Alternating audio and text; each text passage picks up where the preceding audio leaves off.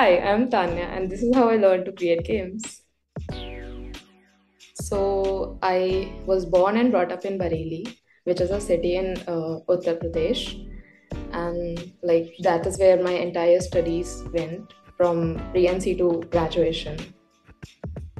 So, one of the earliest memories that I have, and a very fondest memory, is me and my brother playing Mario and Contra together because like these games were like we both had our own consoles and we were playing the games very competitive. And yeah, that is like the earliest memories. And even after that, throughout, like if I look back, there are a lot of games that we played together. So that kind of made a connection with games even to this date. Like we figure out a way to find games that we can play together. I mean, there's less fighting now, but still that's there. Most recent co-op game I played was Kingdom Two Crowns. So really addicting game where I have spent even like I had new lands before I bought Two Crowns, and I spent like let's just say one night on that, like the entire night just playing the game. I do play games like excessively sometimes, so it's a me problem. So after my class 12th, I took a year gap because of some personal problems. And in that year, my father encouraged me to, he was like, learn something. And I was like, okay, what do I learn? That's when I was like, okay, I wanted to learn something that can help me in future. And in my 12th, I did not have computers. So I was like, let's start learning programming language. And like the inclination, that whole motive was to make something because I wanted to develop something. So that's how I started. So since like not a lot of people to guide me at that point, and I did not ask either, so it's my fault as well.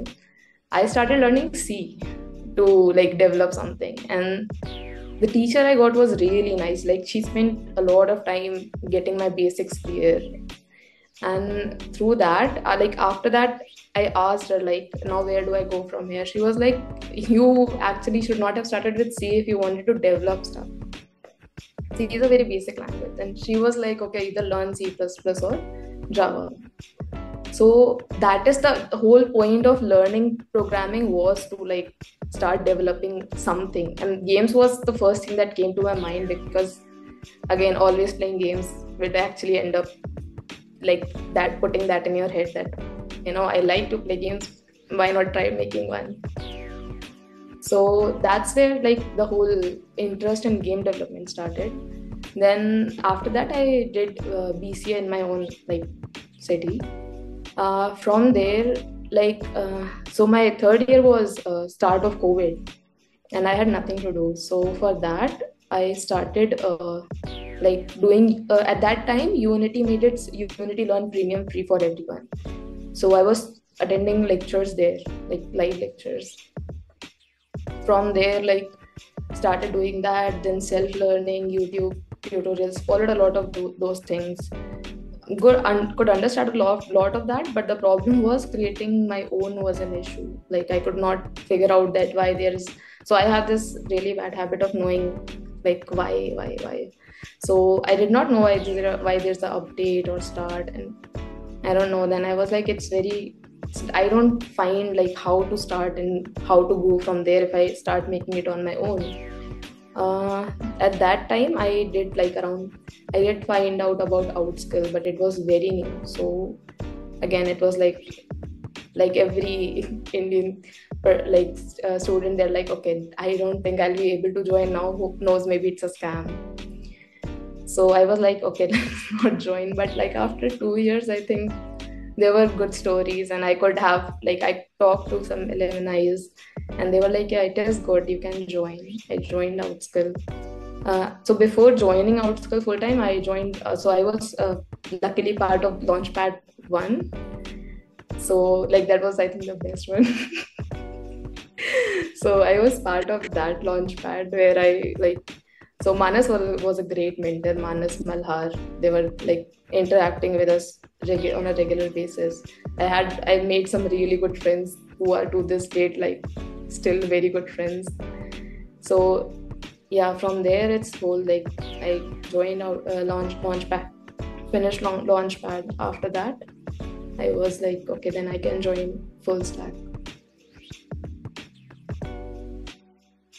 So I am very lucky in that sense. My friends and family are like super, super supportive. They're like, do whatever you want, it's your, like, you decide your career. So when I was doing like when I started learning game dev, that was like COVID, right? So everyone was home. So these guys literally gave me space to like learn and everything. They're like, okay, she's learning something new, and like that's something that she's gonna base her career out of. They were like letting me have my own space. Even when everyone was home, they like tried to make sure that, while I'm learning, nobody's like too loud or anything. That way they are very supportive. Like, that's the best they could have done at that point. They were like, okay, we can't help you in what you are doing, we don't know that, but see, this is how we can help you. So I found about Outscal through LinkedIn.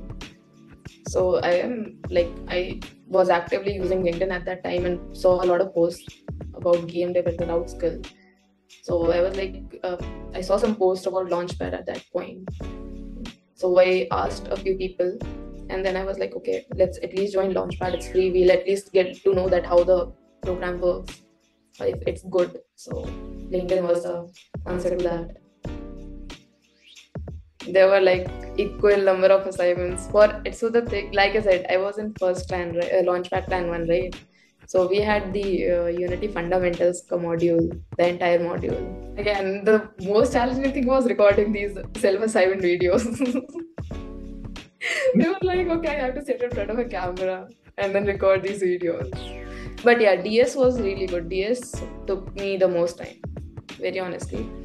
DS was like, we had like proper competitive questions. Honestly, there was not much of a difference other than that, like, we did Unity fundamentals in Launchpad and then started with C++ and like full stack. All of the mentors that I got in like the entire Outscal like study program were great. Like, I can't say like either any of the mentors were not like good enough. So that is like one good thing. We got really, really good mentors. Like, they are I think the best of the industry, I feel like.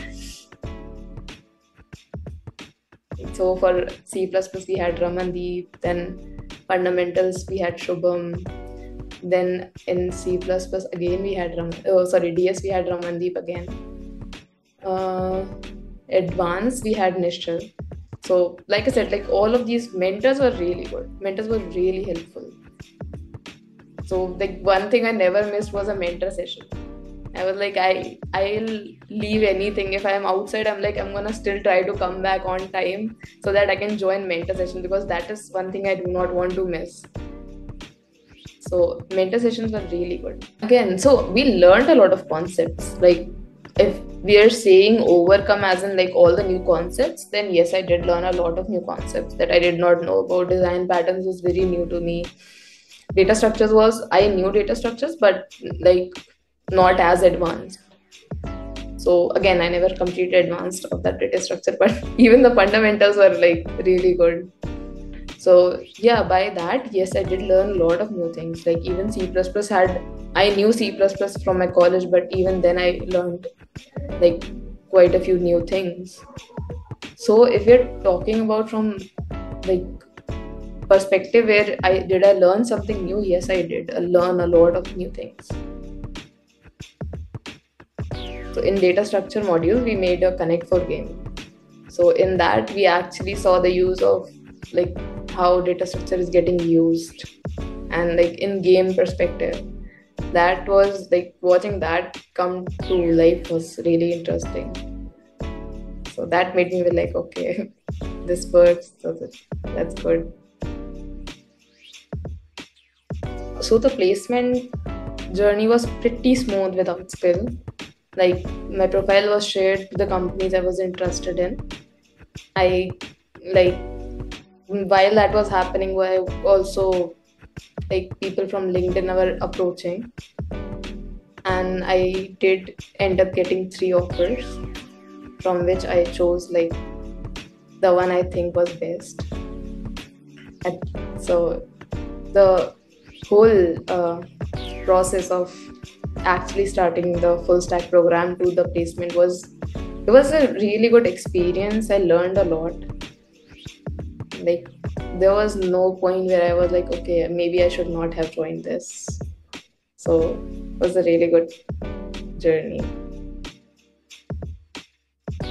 I am currently working at Terabyte Technologies and as a Unity developer, and we're trying to create something like a platform for kids exclusively.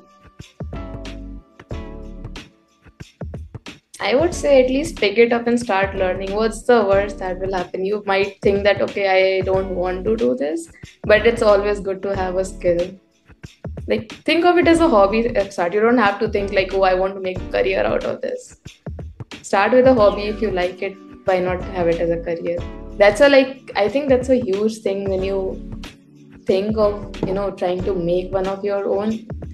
A majority of the game developers I know love to play games, because I think you have to be a gamer for to be a game developer, at least to push yourself in that sense, because it's either that or money that throws people into that. And like, if someone is in for money, it has to, like, after a while be like, okay, now I don't want to do this, maybe better options. But if you like to play games, you will honestly keep playing games and think about, oh, how is this implemented, I want to try this. So that is where interest comes in, that okay, I am actually interested in making games, and it's not just for money.